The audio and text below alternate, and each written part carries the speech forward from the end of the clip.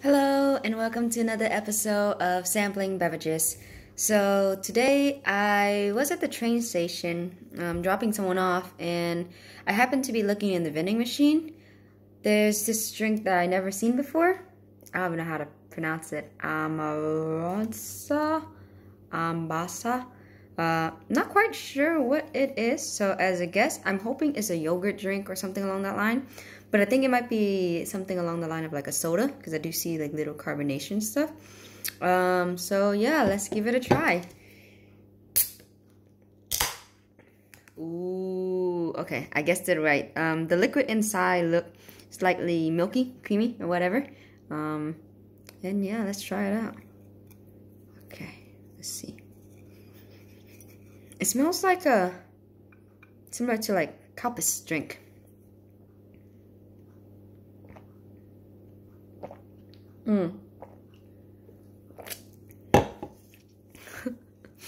It's funny I say that because it does kind of taste like Calpis drink.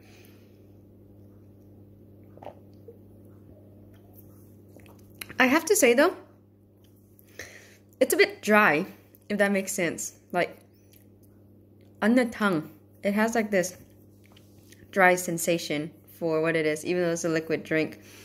I'm not sure if it's like the yogurt, or you know how like when you drink tea and in the back of your throat on your tongue, like it feels dry. That's what it is. So this drink is sweet, a little bit more carbonated than I would like for a Calpis drink to be. For that matter, it's okay.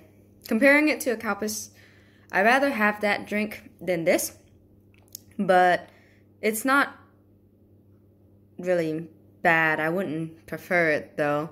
But yeah, Ambasa is slightly carbonated, a little bit more carbonation than typical drink that I have, and in a typical drink for Japan.